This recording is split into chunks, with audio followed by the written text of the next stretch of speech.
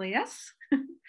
So I'd like to note that as ELOS has reminded you, we are recording today's event and it will be posted to the EBSS listserv as well as the ACRL website. So please be aware of that. If you plan to make any comments, please also keep your microphone muted and video turned off unless you are speaking. So that's primarily for speakers. So other attendees have chat abilities, but not speaking. This is a webinar format. Hello, and welcome to the 2021 EBSS Virtual Research Forum, which offers librarians an opportunity to present current research, especially that which is relevant to librarians for education and behavioral sciences. My name is Annie Armstrong, and my pronouns are she, her, and hers. I am the current chair of the EBSS Research Committee, which organizes this event every year. Tamara Rhodes is the current vice chair and incoming chair, and she's also here to help introduce the event. So in case you're new to EBSS, it stands for the Education and Behavioral Sciences section of ACRL. Formed in 1968, EBSS has over 900 members, and we always welcome new members who are interested in education and behavioral sciences librarianship. As the research committee within EBSS, we investigate and propose ways for education and behavioral science librarians to share ideas about new directions in education and behavioral science librarianship, research in progress or recently completed, and other current topics of interest. And we plan to hold these research-related forums each year.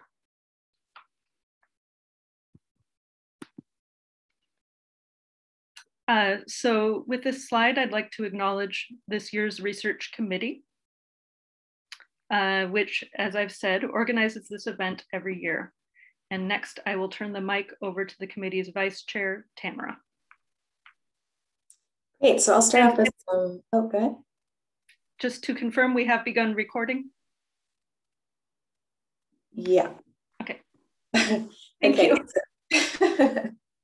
So I'll start with some logistics. The research forum is scheduled for an hour. Each presenter will have 10 to 15 minutes to present.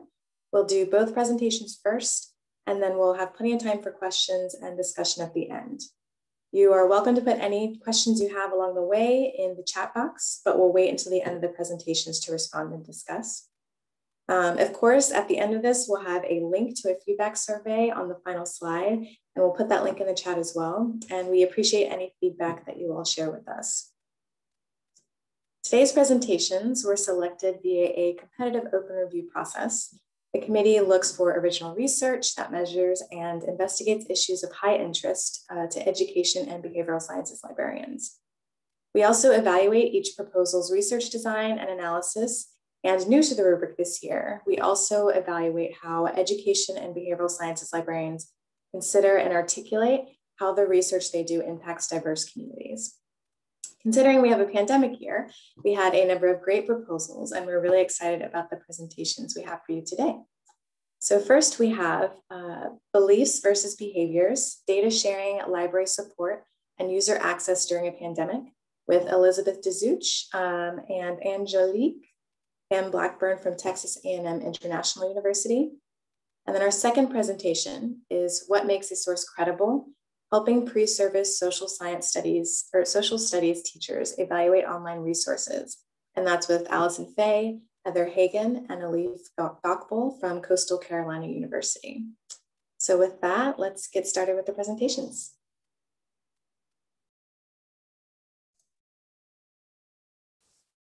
Good afternoon, everyone. Thank you for joining us. I'm Elizabeth DeZuch. I'm the Information Literacy Librarian at Sue and Radcliffe Killam Library. My pronouns are she, her. And I'm joined today by my colleague, Dr. Angelique M. Blackburn, the Assistant Professor of Psychology, whose pronouns are she, her. We are joining you today from Texas A&M International, which is located in Laredo, Texas, on the US-Mexico border. We are a Hispanic serving institution with an enrollment of approximately 8,500 students.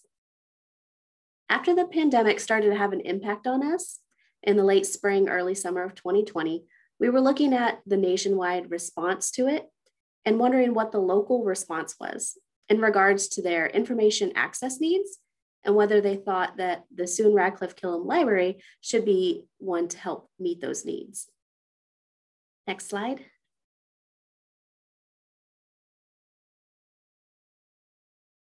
Again, thank you. So during our research, we found many barriers to information access, and most of those are actually hidden or unseen by the public. So some say that the Freedom of Information Act is a remedy for government transparency and that data access should be an obvious human right.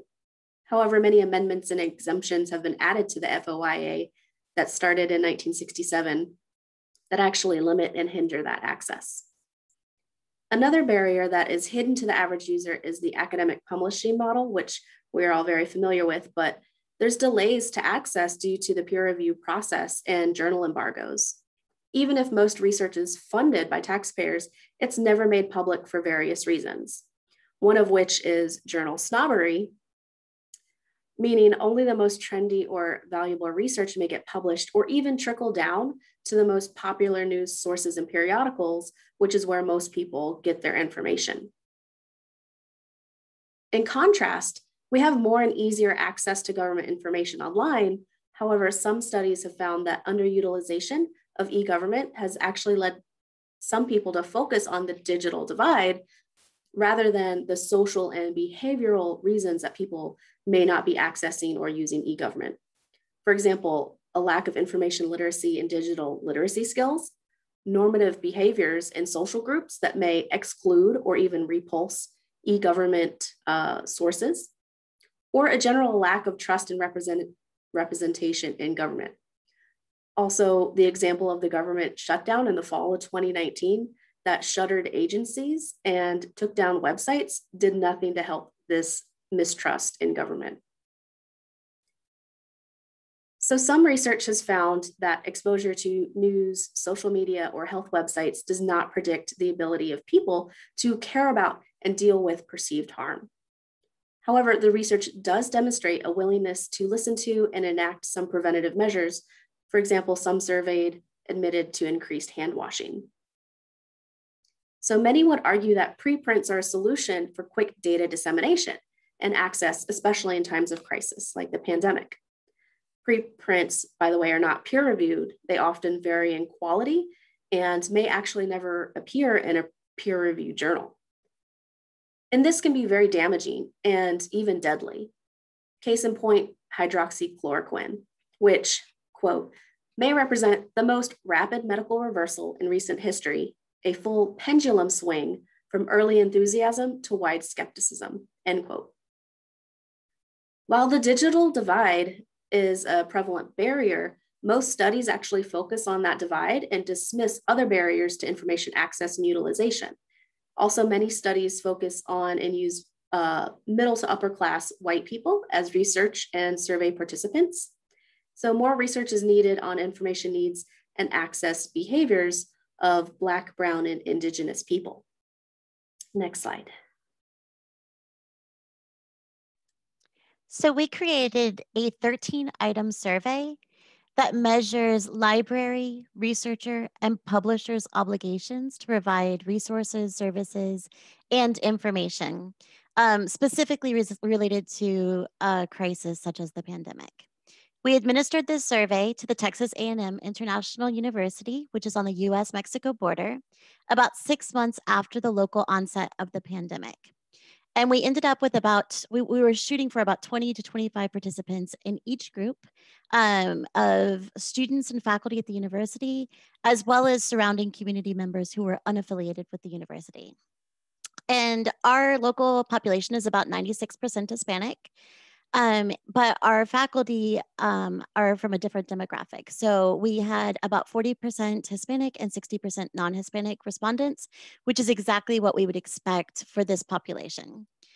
Once we had all of the data, we entered it into, we did a principal components analysis because we wanted to make sure that the 3 components that we were measuring on the survey, library obligations to provide services, researchers' obligations to share their data, and publishers' obligations to share information, would be measured adequately by the questions that we had created, and that they would be grouping together the way that we expected if we were measuring 3 separate constructs.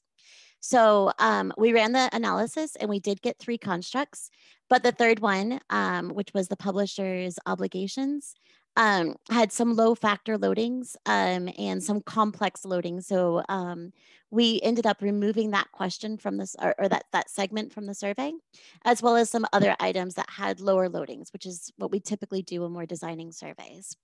And that would give us the strongest possible survey. And then we tested that version.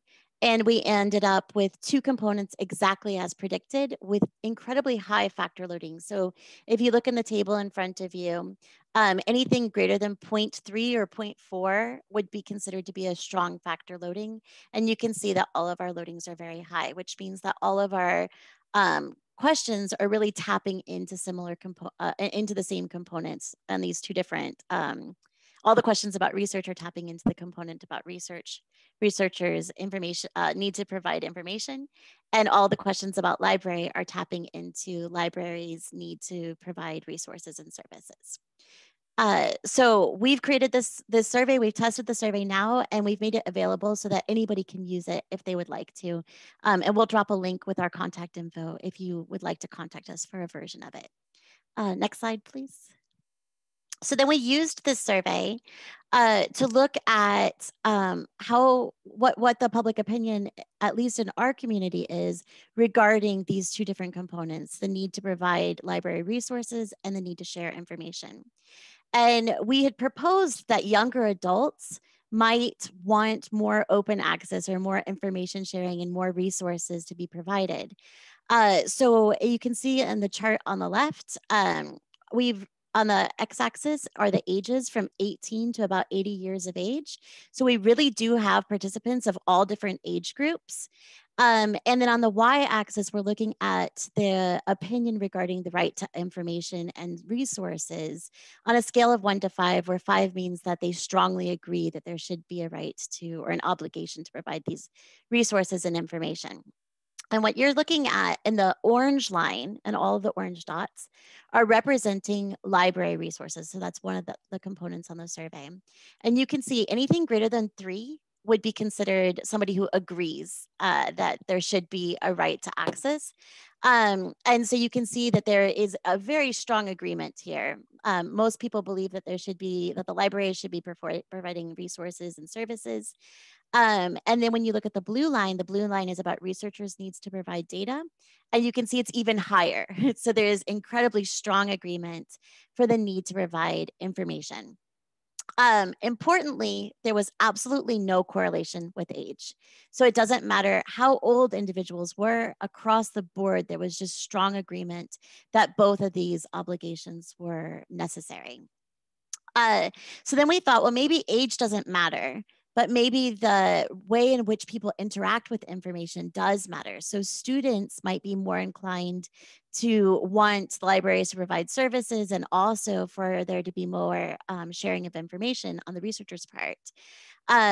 But when we looked at the 3 different groups, we got a very clear and consistent result, which is that in all 3 groups, those unaffiliated with the university, students and faculty, there was still high agreement across the 3 groups, but in all 3 groups, there was, in blue, you can see the library resources where there was a strong agreement that they should be providing library resources, but there was even stronger agreement again that researchers should be providing information regarding their research and their data.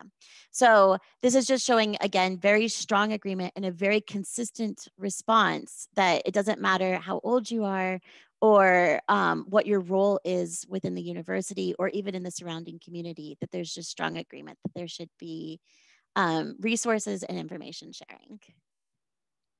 Next slide, please.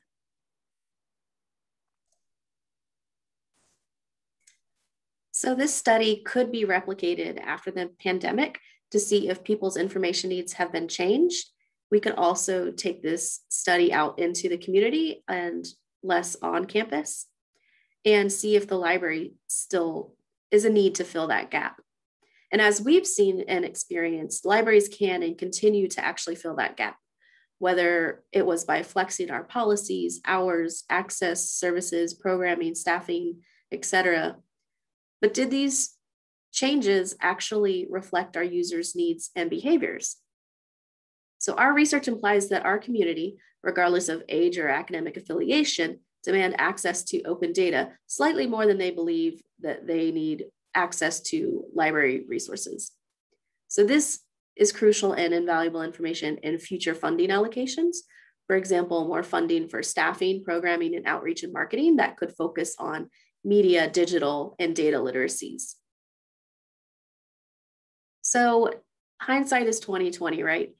We can all now see the need for pre-crisis planning, especially planning to assist our high-risk communities that need more than just help crossing the digital divide.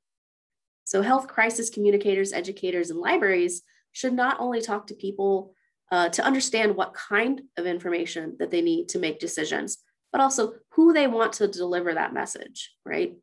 And how that information would best be delivered. So this would mean involving them in the message creation process and not just in any testing or trials. So finally, make publicly funded research freely available, right? Libraries can leverage our resources, our power by advocating for educating communities about and facilitating open access research and data. Thank you all for listening to our talk, and we welcome your questions at the end of the second presentation. If you'd like to reach out to us later, we will provide our resources and contact information in the chat in a Google Doc. Thank you.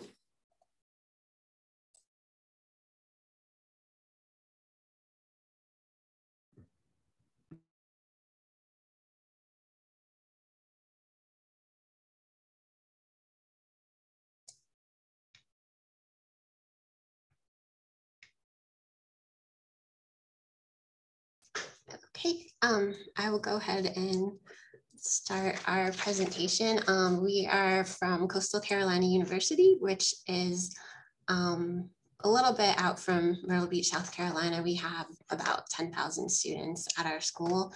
And the research that we want to share with you today actually didn't start in the library. It started as a collaboration. The three of us were in the same writing circle.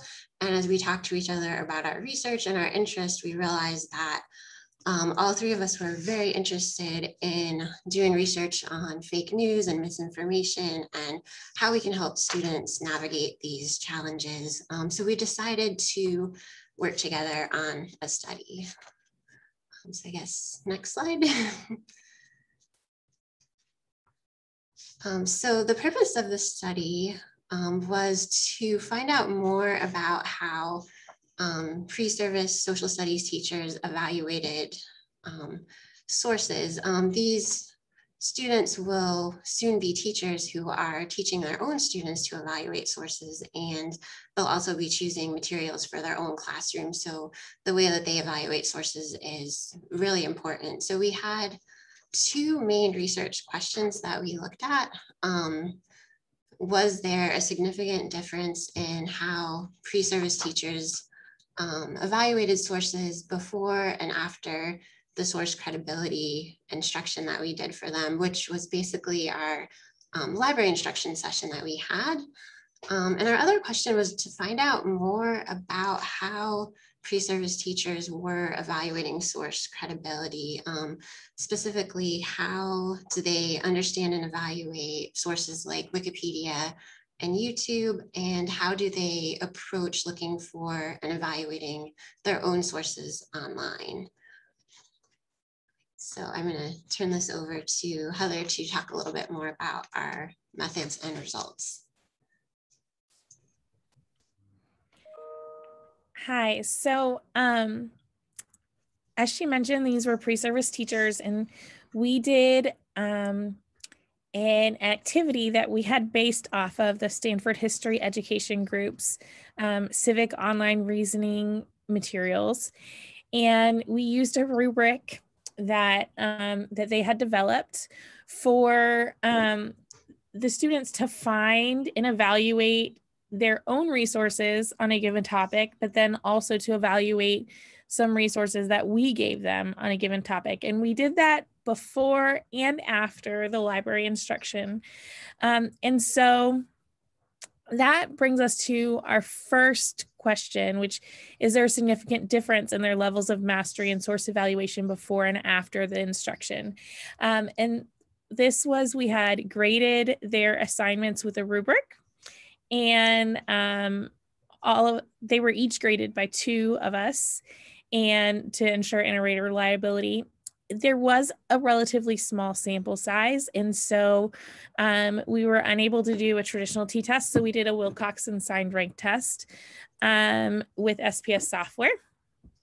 And then our second research question was, how do they evaluate source credibility? And so this was our qualitative data, where we went back through those activities that they did, and we looked for themes about which strategies they were using and how they were using those strategies. And we organized those using Deduce software. Next slide, please. And so for the Wilcoxon signed rank test, the quantitative data, excuse me, they did the 3 activities: researching a claim. That activity was where they looked for their own information on a given topic. And then claims on YouTube and evaluating Wikipedia. And both of those, we had given them particular information or particular YouTube video or particular Wikipedia entry to look at. As you can see, that the only one with a significant difference was researching a claim. And we'll talk a little bit more about why we think that is and the implications for that later.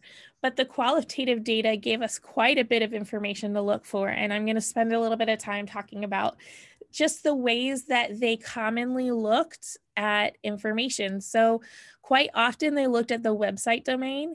They would look at if it was .org, .edu, .com. And we covered this in the library instruction, but they continued to look at, they would really look for .edu or .org websites. They looked for citations. Now, one thing that we realized though is that they did not look at what those citations were. They were simply looking for the presence of citations. So if they had made citations at the end or in text, then the students considered the source as reliable. They didn't track down those citations. They didn't look if those citations were reliable or not. They looked at fact, and then they looked at fact versus opinion versus bias. It was kind of a nuanced relationship. So they looked for facts. They might say, like, this is a good source because it sticks to the facts, or it uses tons of facts. So they liked a lot of facts. But they also related facts to not having bias or facts being different than opinion. So I'll just read you one of the quotes that that they said. Let me see. History.com is renowned all across the United States and always gives unbiased facts. Or the New York Times is the most trustworthy because the article is based on facts and not opinions. Okay, so there was the idea that facts are more trustworthy than opinions, and that also facts indicated the absence of bias, or that facts were always unbiased. They looked for background information, meaning that the students wanted enough information that the reader could understand what was in the article. They looked at the reputation of the source. So this particularly came into play with Wikipedia. Almost immediately, they would say, it's from Wikipedia, it's not reliable, or it's not trustworthy. They looked at author expertise. Now, they didn't usually look to see who the author, like, they didn't really read beyond the author byline or the author biography, but they did some authors seemed credible based on what they wrote in the article. So they might say, the author seems to have background history on the topic, or the author gave facts in her article and she has a background in reporting. So it was those sorts of things. They didn't do a lot of deep digging into their background, but they did take their background into account. They looked at source professionalism, specifically the article organization. So if an article was organized well, they considered it professional and reliable. If an article was organized in a way that was not very reader friendly, then they immediately said it was unreliable. They also discounted the reliability of any articles that were included advertising or asked for you to create an account. Okay, but we also know that a lot of very reliable sources ask for you to create an account. But when they did that, they immediately thought that they were unreliable. And then Wikipedia and YouTube had some, just some unique things that the students pointed out. For YouTube, if it seemed to have facts in the video, they would count it as reliable, regardless of if it had citations or not. They just thought it sounded reliable, and so they assumed that it was. And for Wikipedia, excuse me, oftentimes Wikipedia just couldn't get over just their prejudice against the source. So almost automatically, Wikipedia would be the least reliable, they would say. So they might say something like, Wikipedia would be the least reliable because while there are references, anyone can write and edit a Wikipedia article, or anything on Wikipedia can be edited and manipulated. Next slide, please.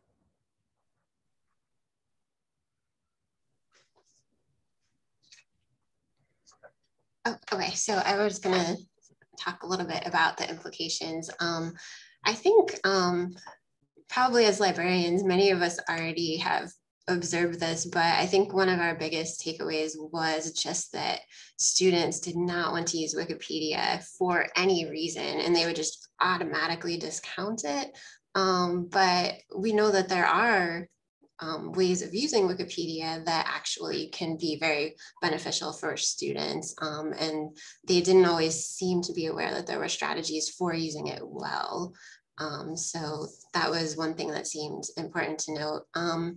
Students really did not evaluate YouTube the same way that they evaluated the other sources. I mean, it makes sense that YouTube videos don't usually have a works cited page at the end, but they did not look for any sort of references or research backing them up in the same way that they did written sources. So that seemed important to know.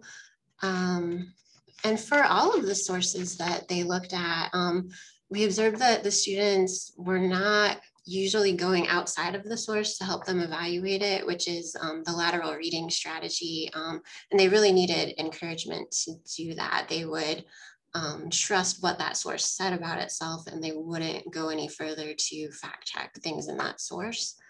And I think the thing about it that gave us the most hope is that students did show improvement towards developing mastery of this, and they would benefit from further practice. So even though they didn't get quite where we wanted them to go at the end of the library instruction session, I think it definitely did benefit them, and they could continue working towards mastering these skills.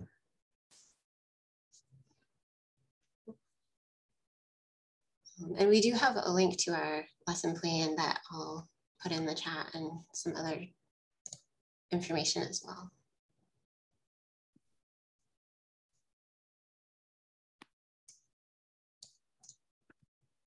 Okay, thank you so much to both groups. That was wonderful. At this point, we have time for questions, and we will be using the chat for the Q&A. So please use the all panelists and attendees option as you're sending questions. And we'll just get started. So we already have a couple questions in the chat. So Jalissa asks for Elizabeth and Angelique.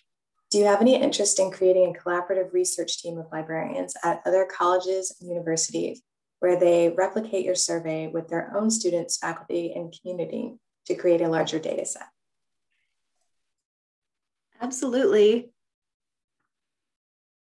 Yes, if you want to contact us or private message us with your contact information, and we can follow up. Great. And then another question, this one's for Heather and Allison. After working with these students, do you have any ideas about how to help students actively evaluate video sources?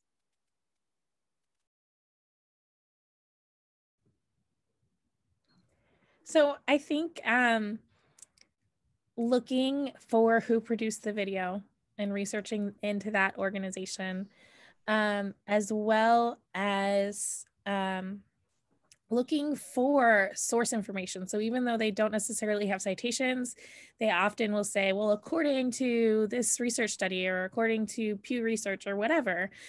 So looking for those sorts of signals as well. Allison, did you have anything else to add?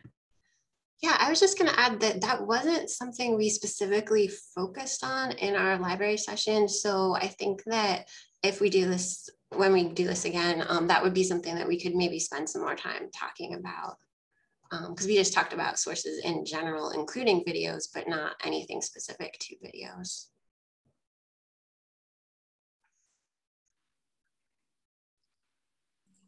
And then we have another question. This one's for Elizabeth and Angelique. How did you recruit respondents for your survey? So this was actually part of a larger study that we've been conducting. We're running a longitudinal study right now on the pandemic. And so that study began in March of 2020. And we had a pretty widespread effort to recruit participants for that. One of the things we didn't want to do in so much of our research, it's easy to recruit students compared to community members who aren't affiliated with the university and faculty as well, like because students you can offer extra credit. And so we didn't want to do that. We wanted to make sure that we were going to get a more representative sample that was going to be more generalizable, but also to collect the data so we knew how the data would look for students compared to these other groups that we don't normally get a chance to tap into. So for this study in particular, once they joined the original study, then they were given a follow-up link to take another survey within the study. So it was kind of a follow-up to it, but they could also link into it from like directly into it as the initial survey that they took as part of that study as well. So it was a pretty widespread recruitment. Great. And then someone else had another question for you all. How did you define or operationalize sharing and access for this study? What did this mean for you all? I don't know if Elizabeth, if you want to take that or if I should, but so we were, when we designed the survey questions, they were originally designed, as a matter of fact, are you able to go back Sure. to our slide, the one that has the questions up? Mm-hmm. It's in pink. Yes. Thanks. So we originally designed them with questions about libraries' obligations to provide services and resources, and then researchers' obligations to provide information about their research and their data. And then the third one, which has been removed now, was about publishers' obligations to provide information that had recently come out. And so these questions were targeted around the onset of a crisis or the pandemic more specifically. So if you look at the questions about the library, the last three on the bottom where it says lib, they were mostly asking about libraries remaining open or being closed during the pandemic or continuing to provide resources and services. And a lot of the motivation for that came from the fact that there were all the shutdowns happening around the time that this survey was being put out. and then the researcher questions, researcher obligations, those are more questions about the researchers, transparency of researchers. So the researchers are sharing information about the research that they're doing and their data sets more specifically. And that's also a little bit motivated by the fact that in the research side more generally, like there are different consortiums coming, especially related to the pandemic, where researchers are starting to provide information. There are some really large scale studies that were taking place during the same time period, where like the COVID distress team put together something like 179 different countries, and it's all open access data.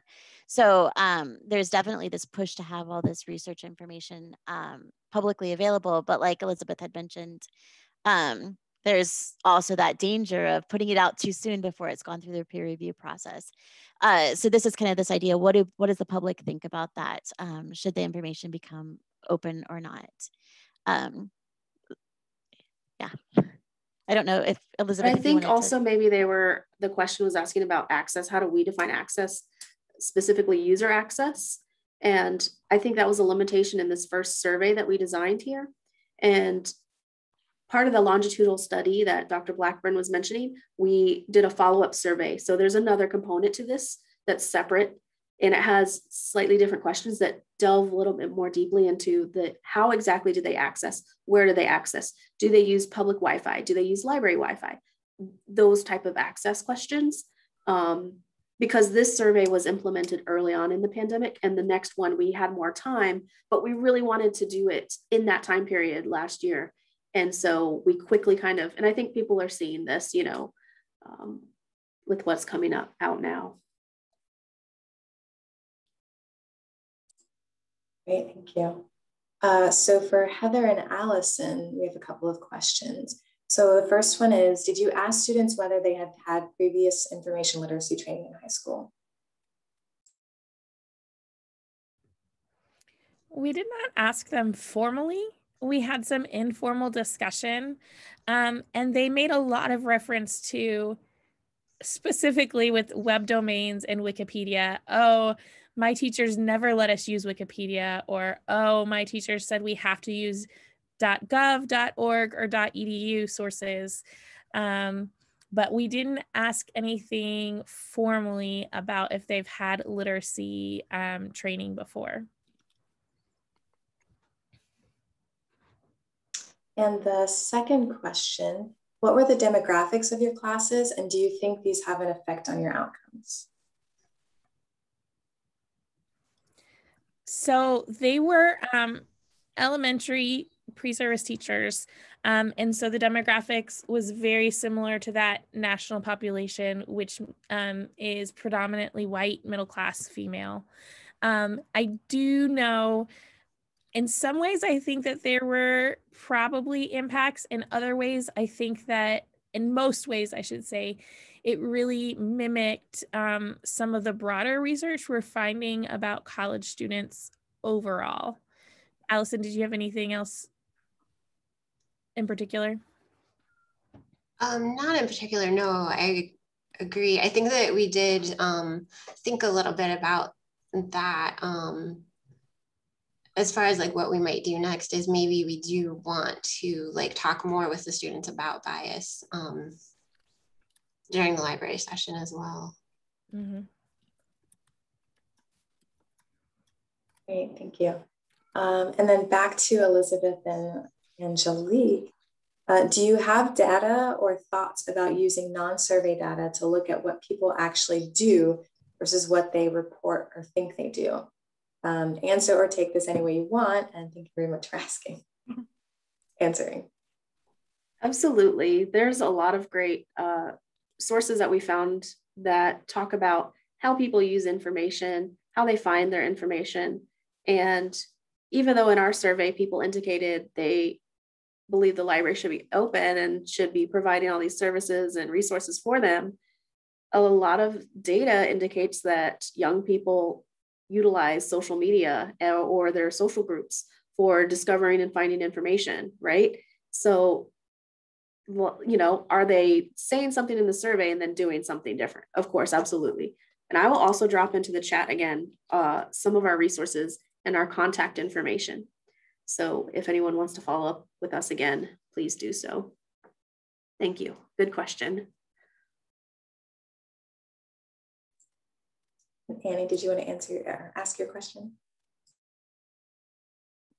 Yes, I have a cat meowing, so, but I will ask my question out loud since I have the capability. So I just wondered if you could address how you selected the Stanford History Education Group model that you based your rubric on, and maybe other frameworks you considered, you know, and the strengths of that particular model for what you were doing in your research.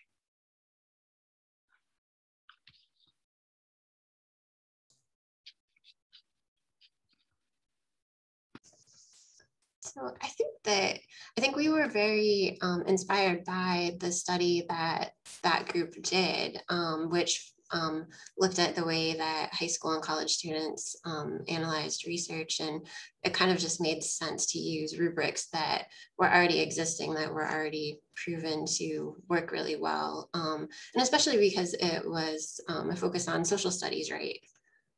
So it's coming from that group that is about teaching social studies and history. I don't know if you have anything to add. Yeah, I was just going to say that the rubrics were designed in such a way that they were really easily adaptable to this context. And so we didn't use so Stanford History Education Group has quite a bit of civic online reasoning materials. We didn't use those. We just used the rubrics that they had used with their in their research with middle, high school, and college students. And then we designed our own instrument, which basically was very similar to theirs, but we picked our own resources, our own articles, our own websites, and then used their instrument to go along with it, which seemed to work really well. The difference was that we were focusing on just the subset of pre-service teachers.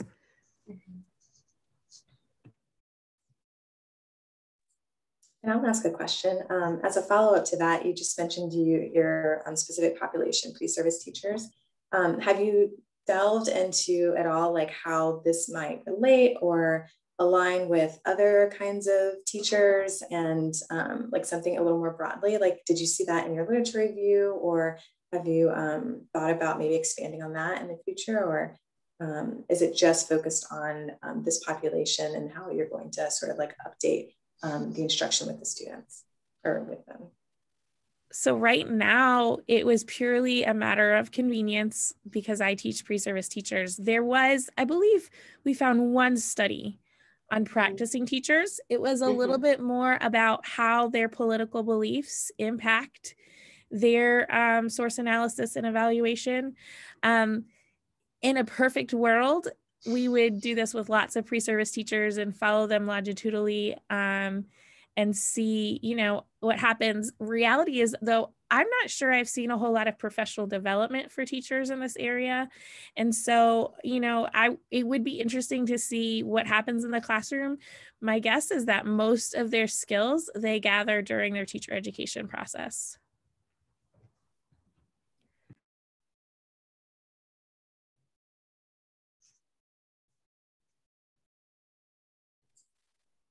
Are there any other questions for folks? Feel free to put it in the chat or raise your hand. Or also if either of the presentations, if you have something else you wanted to share that you didn't think would fit in the 10 to 15 minute mark, if you'd like to expand on anything, that we'd love to hear it.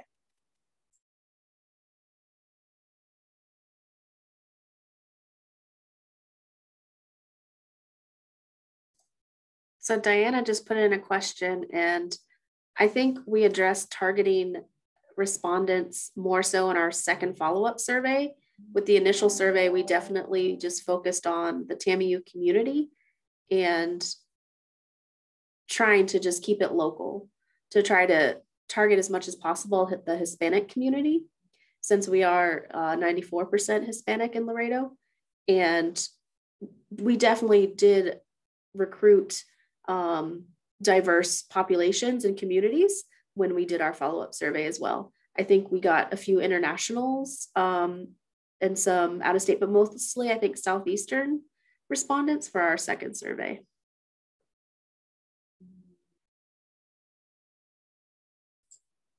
And then there's another question to all the presenters. What's something about your project that you change or approach differently if you were to do it all over again?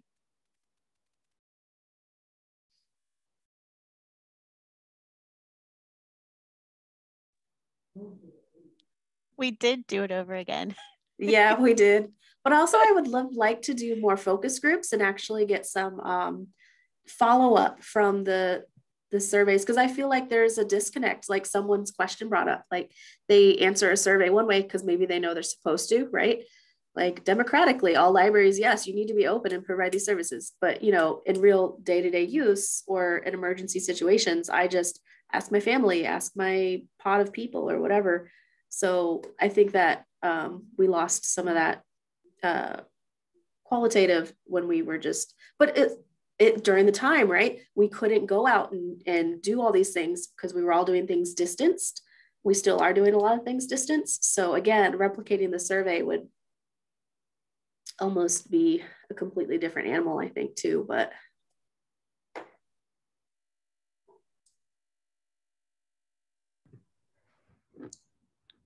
I would love to give even more library instruction because I feel like the students could have used so much more. It's just the reality of teaching it as part of a larger class. But I am planning on doing more of it with my next section upcoming in the fall. But definitely specifically some YouTube and Wikipedia instruction on how to use those resources well.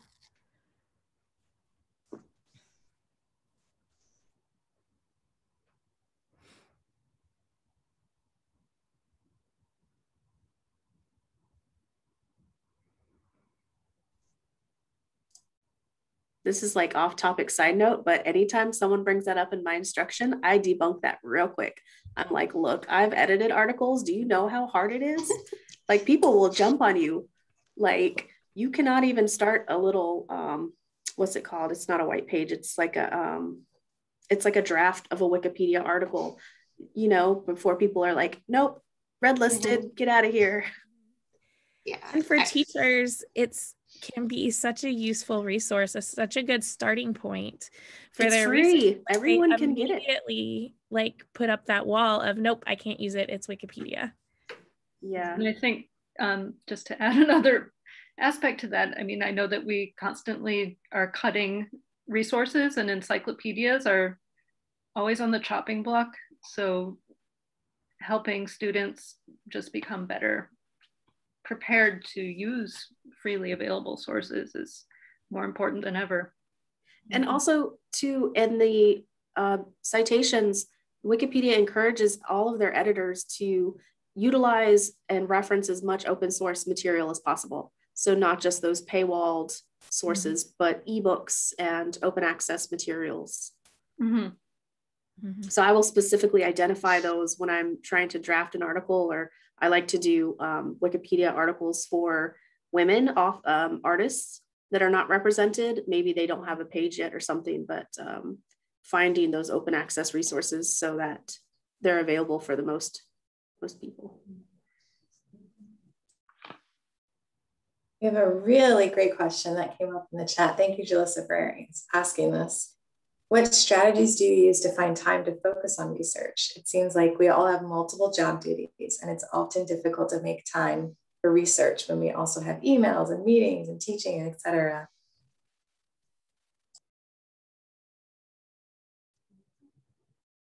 And I'll also add to that, especially since you did your study at the very beginning of the pandemic, that shocked me the most. So it's like, wait, you were doing what?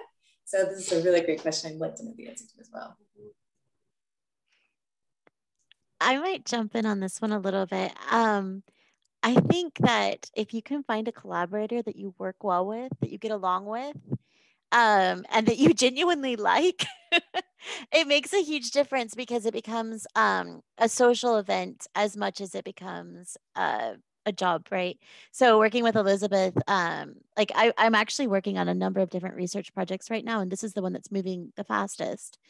And it's moving the fastest because we get along so well and we think kind of like on the same wavelength when we're designing things, and we complement each other very well because we come from slightly different fields, but the way we're working together is just merging perfectly. So I would say finding a good collaborator is priceless when it comes to making strides in research. Yeah, share the work, like get people on board and lighten the load for yourself. And also not just find someone that you like working with and that you work well with together, but also something that you're genuinely interested in, not just that something that aligns with your work and you got to do it because it's half of your work or counts towards tenure or whatever, but something that you're genuinely interested in and that can help drive you too. I'd echo all of that. And as Allison pointed out, we started our collaboration as part of a writing circle. And I would say those have been invaluable to me to moving my research along and my writing along, because it's always that time carved out every week. I have not done one in a year because of the pandemic. And it's my, well, for a lot of reasons, my productivity has suffered, right? But that is one of them, because that, it's that accountability and the structure that has been really helpful in that time. So if ours is offered through our university, but I know that there's online writing groups as well. And I think that those have been really, really good for me.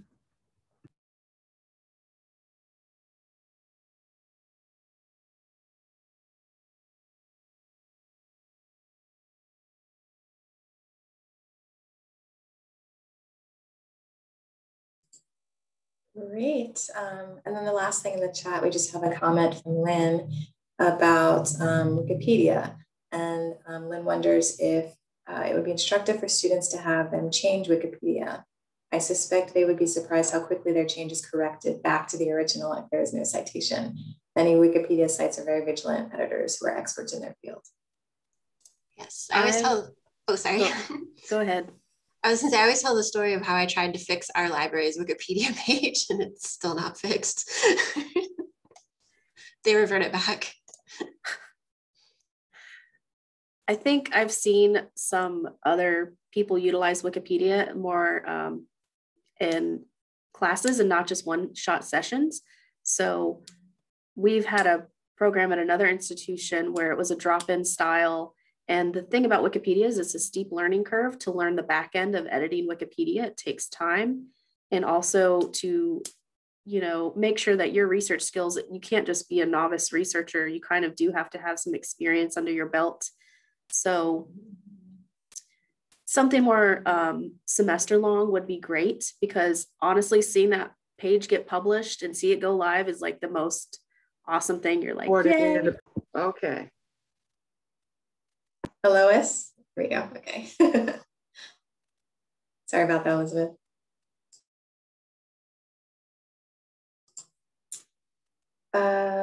And then Francis mentions, for the question about finding time for research, I don't have tenure at my institution, so research was not part of my job description, but I've been able to make a case for how my research improves my instruction and reference and therefore helps our patrons. Making a case to yourself and your supervisor can help to set time boundaries on other duties, just my experience. Great point. Thank you, Francis.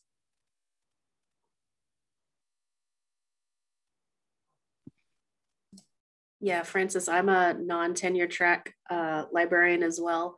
And it's service not just to the TAMU community with your research or whatever community you're at, but service back to the field of librarianship too, if you want to spin it that way.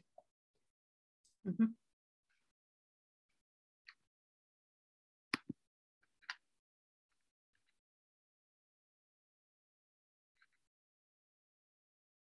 Okay.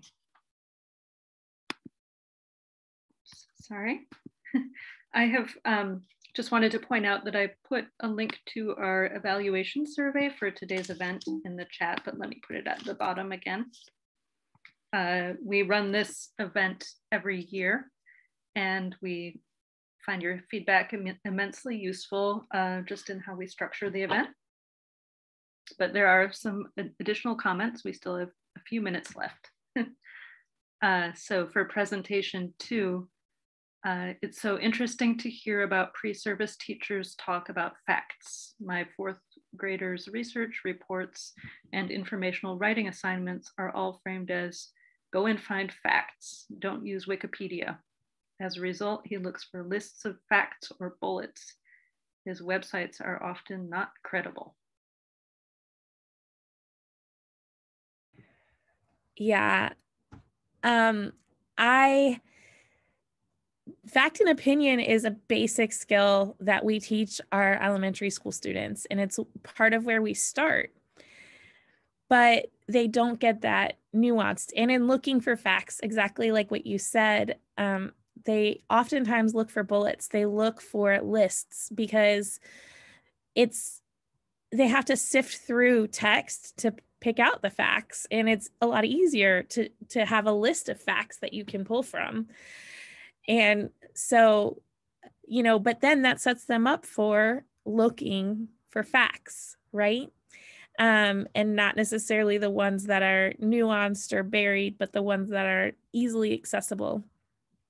And unfortunately, some of our pre-service teachers do that as well. And as we shared, right, they look for facts, and they look for facts thinking that facts are completely unbiased, not accounting for the idea that who picked these facts to share, and why are these the ones that are there, and all of that. So I think that that's really important. And I think your comment points out the fact that we do need to, yes, fact versus opinion is a starting point, but we need to make sure that we get past that.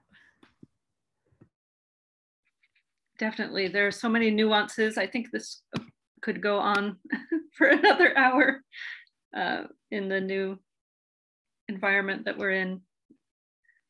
I just want to acknowledge that we're almost out of time. And I wanted to thank all of our presenters for their thoughtful presentations, as well as your contributions through the Q&A and really sharing more about your process and your research. So as I mentioned, we encourage you to fill out the link to the evaluation survey. And thank you all for attending this year's EBSS Research Forum. If you have any further questions, you can contact any of the presenters directly, or you can contact either myself or Tamara, the chair and vice chair. And I'll put my email address in here. Tamara, would you like to add yours? And we hope to see you at next year's forum. And also we encourage you to think about participating and putting out or responding to our call for proposals. I don't know if you want to say anything more about that, Tamara, since you'll be taking over. I'd just like to say, yeah, if you have any ideas burgeoning, like feel free to reach out. And I hope to see your proposals in the slate next year. We're always excited to see what new research folks are getting up to. Yeah, and if you, I think you would encourage this, but if you have questions about whether or not your project is appropriate for this forum, Tamara would be happy to discuss that with you. Agreed. So thank you all. We will stop recording at this point, and we will post this on the EBSS website